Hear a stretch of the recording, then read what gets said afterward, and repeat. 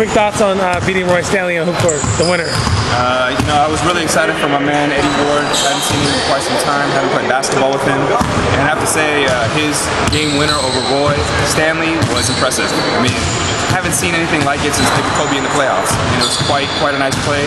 I'm just happy I could be part of a winning championship team here today. And hey, let's win a few more. Eddie's shot was like Kobe in the playoffs. Your thoughts? 4-on-4, little kids court. The little kids won. Man, that's the way how I feel in game time. When I told him shit was coming. First of all, I took it easy on you. Because we won that playback 10 times. You miss it 9 times in a row. I said it's coming.